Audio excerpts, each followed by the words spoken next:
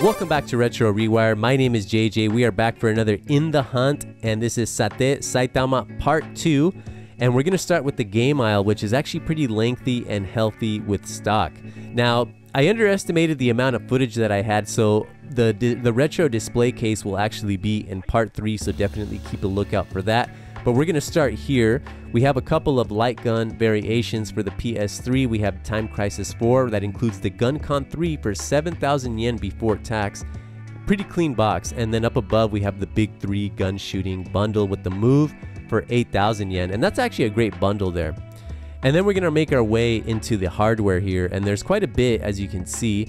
And I guess we'll just start at the very top with the PlayStation variety of consoles here, mainly PS3, and a lot of them seem to be hovering around the 9,000, 8,000 mark there. Although we have the FAT for 4,000 yen, and then we have a PS2 with the non-working internal battery coming in at 5,000 yen. But that white color is actually pretty mean looking. And then here we have this Famicom. Now the Famicom here is actually pretty clean, coming in at 20,000 yen, as you can see. It works. It's just giving a warning that you will need analog connections for your TV. And then what you're seeing here is the Hudson grip that's kind of holding everything together. And man, this thing is clean. And it's almost tempting. If I didn't have a spacing issue, then I would definitely dive into the world of Famicom. But nice and clean, this one. And then next to that, we got some more Nintendo greatness. We have the N64 and a couple of varieties. You know, we have the standard units here for 6,000 yen.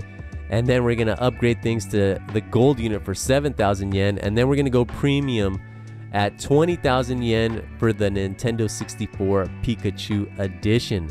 Now, this one is pretty clean. And this is actually a console that I've been seeing more and more of lately. But there it is. And especially if you're into collecting Pokemon, then you know, this is going to be, I guess, what you would call a grail piece for you hardcore Pokemon collectors. And then next to that, I do like the color scheme of the Pikachu, and it seems to go well with this Orange Spice GameCube. Although for the GameCube nowadays, I kind of prefer the purple colored unit, which I hardly see nowadays. It's usually the black, the silver, or the orange.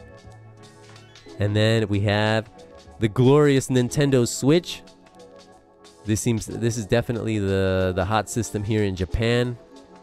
And next to that, we have the Wii 20th Anniversary Super Mario Bros. Bundle. And I do like the red colored Wii. I actually have one back home in the States. And not too bad of a price there for considering the condition of the box. And then we have 6,000 for the Super Famicom. And next to that, we have a couple of Model 2 Sega Saturns. Although, as you can see, the one on the left is a little bit of has some sun fading going on. And then we have the Mega Drive. Freaking love this system, and only at 5,000 yen, that's not too bad of a price. And then it just kind of shows you everything that's included. And then we have these that's for the Nintendo Switch with that big old controller. I'm not sure for what game. And then we have Guilty Gear Strive for 25,000 yen. Wow, that's expensive.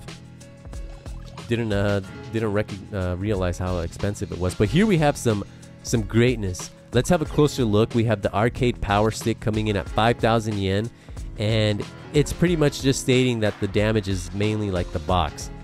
But if you're a hardcore collector, this is definitely worthy for the collection. And then we have the Mega Drive here coming in at 15,000 yen. The box seems to be clean. And the one thing that I do like about the Japanese Mega Drive is I do like that 16-bit font compared to the American one. I mean, it's just it's big, it's in your face, and it's a lot cleaner looking.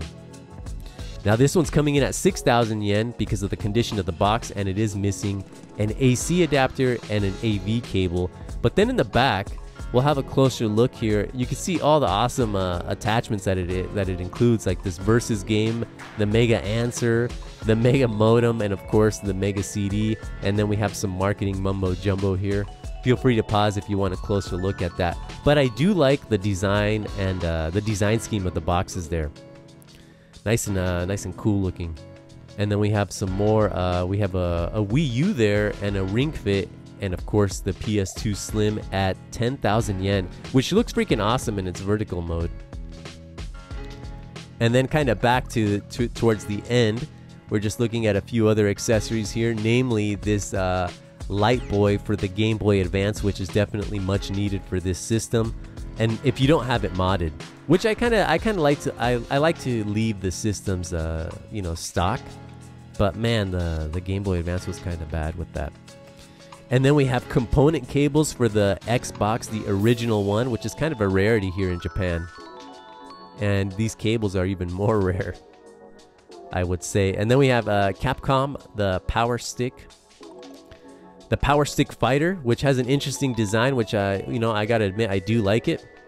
I even like the whole scheme of the box. It's like totally early 90s. Anyhow, let's go ahead and take a look at some games. Now, we have 3DS, DS, and PSP, and we're just gonna kind of skim through this, this section here. Feel free to pause if you want a closer look. This is in 4K, so hopefully some of the details will shine through.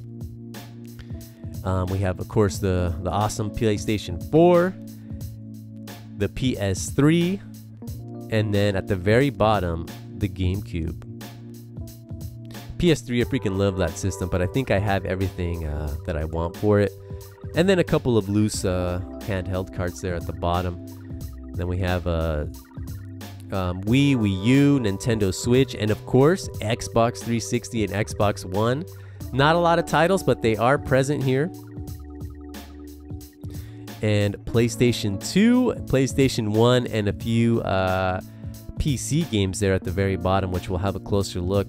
But nothing that really caught my attention, honestly, here for the PS2. Well, there is one game which we'll have a little bit of a look at later.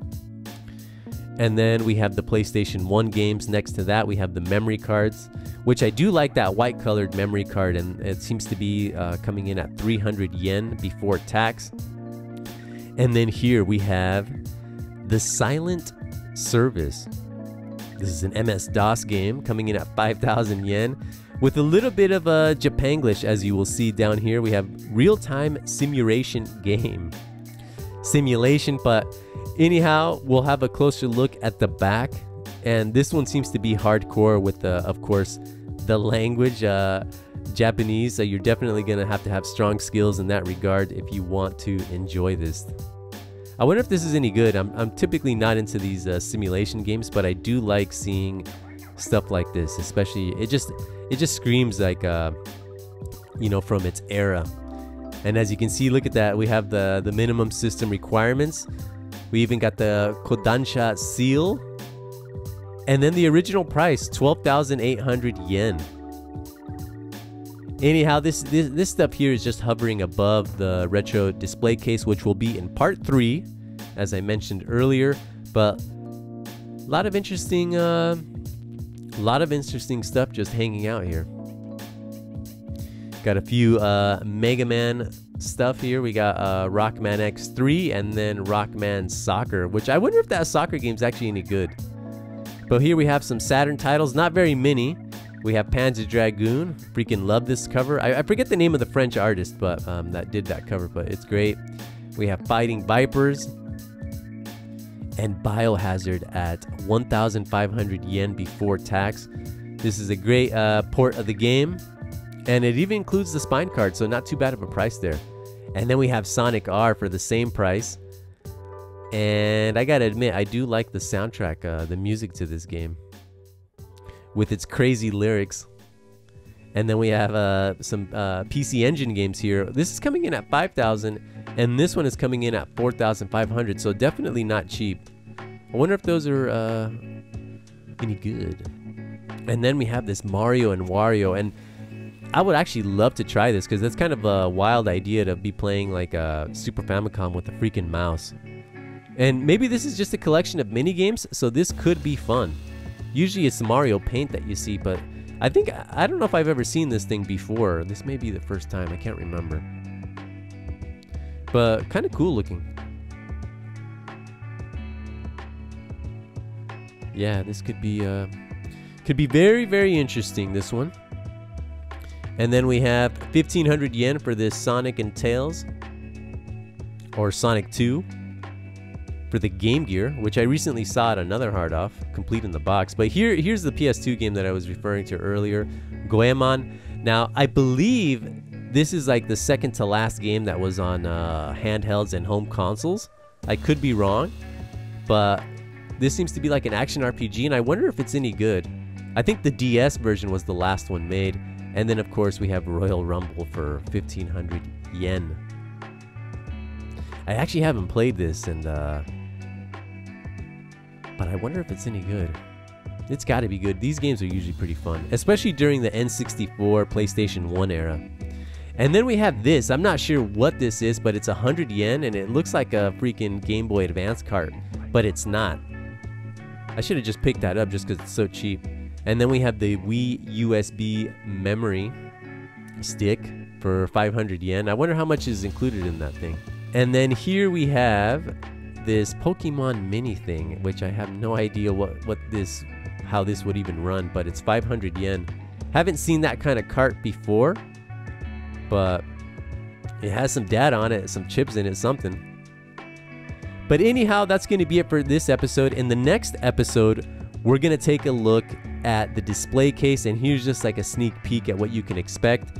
Like I said earlier, I had quite a bit of footage, and it just doesn't really make sense to squeeze everything into one episode. Anyhow, subscribe to the channel. Thank you for watching. My name is JJ, and I hope to see you all very, very soon. Ciao.